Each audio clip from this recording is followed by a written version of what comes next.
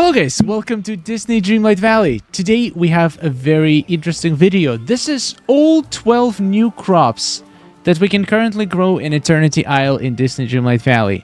We got broccoli, this thing, beans, some kind of a root, I forgot the name of it, yam, pineapple, anyway, you know the names. Okay, I can just go, I'm gonna cheat, I'm gonna go to collection. Ingredients: beans, broccoli, flute root, ruby lentils, cabbage, celery, turnip, yam, cosmic figs, grapes, melon, pineapple, and this is it. These are the 12 new crops. And today I have added all of these crops into a table with all of the data. How much do they cost? How much do the seeds cost? How long does it take to grow them? And we're going to try to determine if any of these crops are actually better than pumpkins. The current winner of the best crop to farm in Disney Dreamlight Valley. I think it's going to be very interesting. I did look at preliminary results, and it seems like none of these vegetables beat pumpkins, but we might discover some interesting facts. Also, I did run some tests on how many times you need to water each plant, and during my final 3 plants left, it rained, so it kind of ruined my test. So I'm gonna assume a couple things here. I'm gonna assume that lentils, pineapple, and turnip take only 1 watering. If this information is not correct, please let me know in the comments, because I could not do the test properly because of the rain. But the rest, yams, cosmic figs, and cabbage, they required 2 waterings before getting fully grown. Yeah, if you want access to this sheet, I'm gonna leave the link in the description. Basically, it has all the information about every single crop in the game, plus flowers. Well, I haven't updated the flowers for the new biome yet, but I'll be working on it. We have a bunch of cool data here. Anyway, let's take a look right now. So how does this table work? We have a lot of data here. So if we sort, basically a lone column means that this is the profits that you can make if you're farming alone without even any buddies. The second column with 6 farming buddies, that's where you get guaranteed second drop. Obviously, if you have more farming buddies, it's going to be even more profits. But this is important to compare farming buddies with alone, because certain vegetables actually get much higher boost from buddies. For example, if we sort by buddy efficiency, the most efficient, cabbage actually gets absolutely ridiculous boost from using any amount of farming buddies. Let's see why.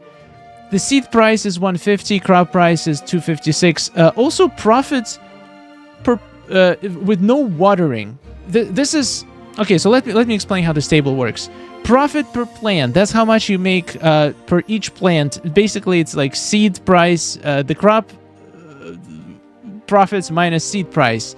Profit per minute. It takes into account how long it takes to grow each plant. So if you're actually planting non-stop and you're actually actively farming and not just planting stuff and then just wait for it to get ready and then harvest it at some point in the future, and you like don't try to maximize, like you don't care if it takes 4 hours to grow or 24 hours to grow, you're gonna check after 24 hours anyway. So in my opinion, now with Asian machines, no watering stat is going to be the most important, because there's no point to water things anymore. You can just set up your field the way that it's going to water itself. You will never have to use watering can ever again. So I think no watering profits per minute.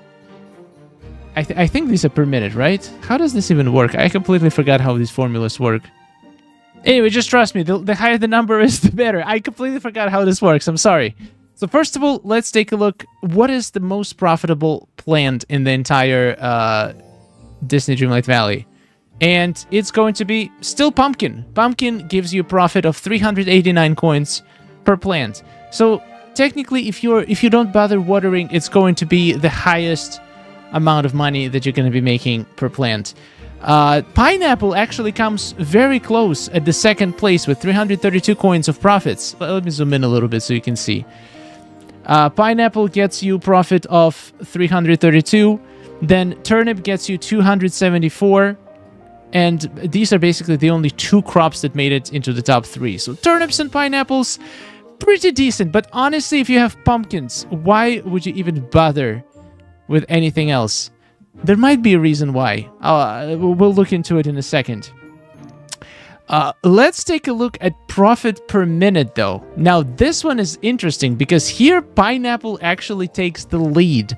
A very slight lead because it takes much less time to grow and you don't have to water it in between. Once again, as far as I know, my test failed. So if you can confirm this, please let me know in the comments. So if you are actively farming, like literally as soon as the crops ready, you plant a new batch, you're going to be making slightly more money per minute compared to pumpkins. But honestly, this is not an efficient way to farm whatsoever. It takes into account the watering.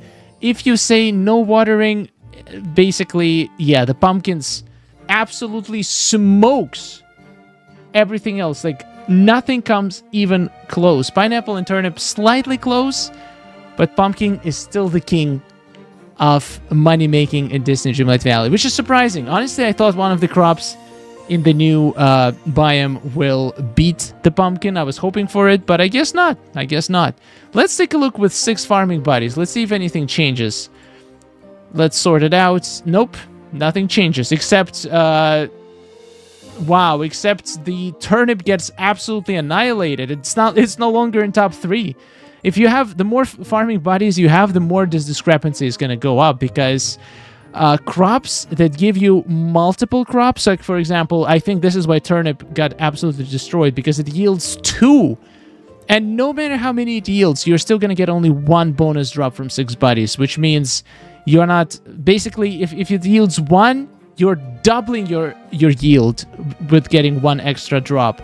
If it yields 2, you're only getting 1 extra, so it's like only 33% increase. That's why turnip gets absolutely annihilated if you're farming with buddies. Pumpkins take even bigger lead here. Basically, the more buddies you have, the more exponentially the pumpkins are going to be better. And it makes me kind of sad. Because once again, if you compare per minute, it's like with 6 farming buddies, it still wins to farm pumpkins. It's still slightly more profitable than pineapple. Disappointing. Just for fun, let's take a look. What's the worst crop to farm for money with 6 farming buddies? I have a feeling I know what it is. Actually, it's not. I thought it was going to be grape. Grape is not doing too bad compared to wheat or lettuce, which are very, very bad. Basically, some of the lowest ones. Look at this. Wheat is absolutely the worst for money, by far. The worst crop from the new expansion is going to be grapes, obviously. You're going to be making only 890 coins per minute on average, depending on your field size. This basically assumes the size of the field. What's the 200 plants. It doesn't matter because it's just used to comparison between all of them, so it doesn't matter what size field is. The bigger the field, the more these numbers are going to be, obviously. So that is pretty cool. That is pretty cool. What's the most and the least efficient crop to farm with a buddy? So basically, farming cabbage, you are, like, just by using 6 buddies, you're going to be getting 242% more drops. So it's like 3.5 times more drops, which is insane. And the least, basically the crops where... Wait, what? Okay, something is wrong with this math. Oh, no, never mind. No, it's fine. 38%. I don't know why cotton... How the hell is cotton... Oh, the cotton is making negative money. Yeah, don't... It seems like cotton... Is there some typo in here? Wait, the cotton seed costs 42, but the cotton sells for 37? Holy... Wow, cotton is really bad for money. You're literally losing money on it. But look, with grapes, with tomatoes, you're only getting around 40% efficiency increase using your buddies. But with stuff like potato, cabbage, melon, yam, pumpkin, you're getting absolutely ridiculous increase. But I'm still curious, why is cabbage so insanely efficient? What is going on here? you have to water it twice. It grows 60 minutes. Because the profits themselves are not that big. I mean, my math must be very right. I don't know why, but I guess it works. I'm pretty sure the math checks out. What's the lowest profit per plant? Let's see. So the highest is going to be pumpkin. With 6 farming buddies, you're getting 1,000 coins per plant. Insanity. And the worst is going to be wheat, lettuce, grapes. I mean, yeah, grapes are pretty much going to be on the very bottom of this. And you can go get the spreadsheet in the description. It's completely free. It has a lot of cool data. And you can just look around, see if anything interests you. Pumpkin is still the king. Pumpkin is still the king. But if you do like pineapple, it could be interesting. You could check it out. So there's one more thing that I wanted to take into account. And it's the size. The size of the crop. So pumpkin, as we know, takes 4 squares. Let's see how many squares pineapple takes. Yeah, here we go. I have 1. Okay, so pineapple actually takes 1 square. Guys, you know what that means?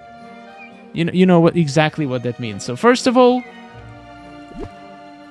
you won't have to water them twice. So that's one benefit. If you're not using Asian machines, if you haven't farmed enough to get Asian machines.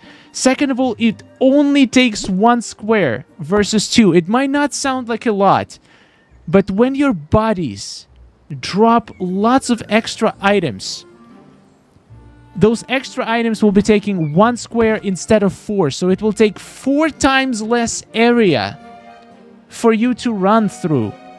Which means it could potentially increase the efficiency because you will have to do less running to pick up all the extra drops.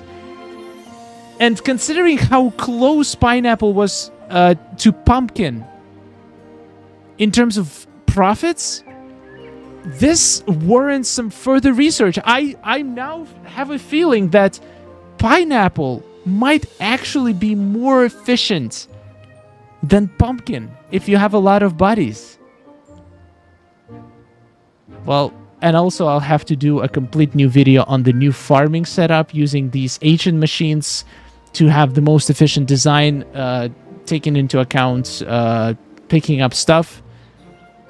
Because definitely my old design needs an upgrade with all of this new technology. And also, guys, I think I'm gonna switch to pineapple. I'm literally gonna do a test. I'm gonna plant a field of 200 pumpkins and then a field of 200 pineapples and compare the profits and how, like, I just feel like it's gonna be much faster to harvest 200 pineapples because of less running, which potentially means that you could harvest bigger fields. Like, the less farming will need to be done to harvest the field, which means the profit per minute is going to be much higher. Oh! If you want to see that video, please subscribe to the channel. Right now, I'm gonna say pumpkins and pineapples are actually, in my mind, about even. But further testing is required. What do you think? Do you think pumpkin will be defeated by this beautiful, juicy pineapple?